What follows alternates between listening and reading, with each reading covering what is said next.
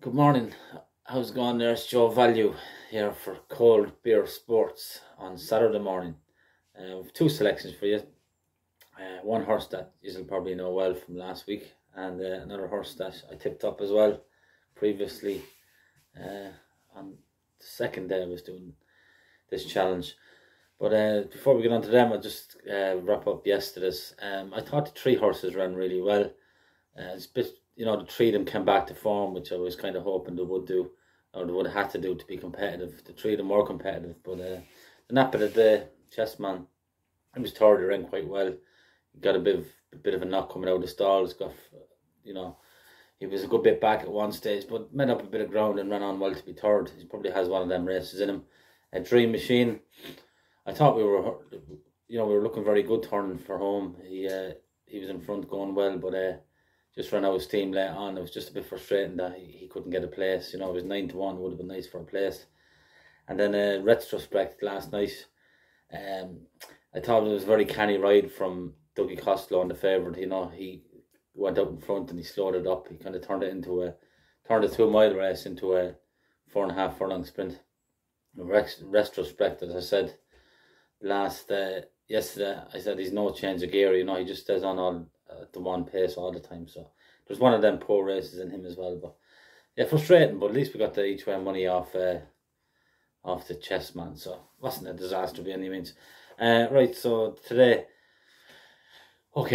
tricky because there's a load of rain around, and I for one won't be getting too heavily involved today because my two main fancies, want good ground.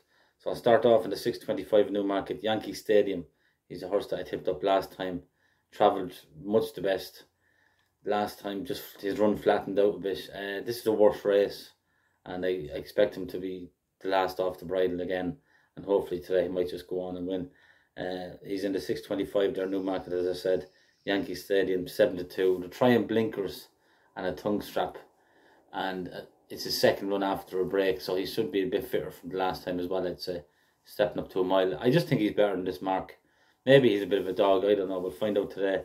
But actually, Newmarket aren't getting too much rain, so there's no real excuse for this lad today. I just hope he settles early, and if he does, he should come there going very easily if they decide to hold him up like they did the last day. And hopefully he just go on and win. I think he's just a little bit better than them. My second and final selection of the day is in the 7:35 at Salisbury, a horse called Theotherside. We backed her last week. She should have won. Got carried to the other side of the track and didn't get in the Stewart inquiry, as we've mentioned a few times. It's very frustrating. See, the problem with today, they've been asked to back her at 3-1 or 7-2, whereas last week we were on at 7 and 8-1. So it's a worse race tonight.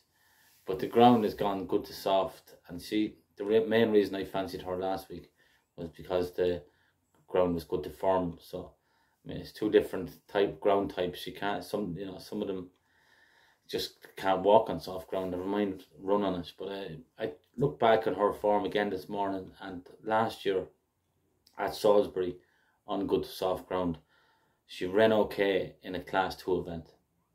Now tonight is a Class 5 event. Last week, where she should have won, was a Class 4 event. She's carrying 10 stone. That's a bit of a drawback as well.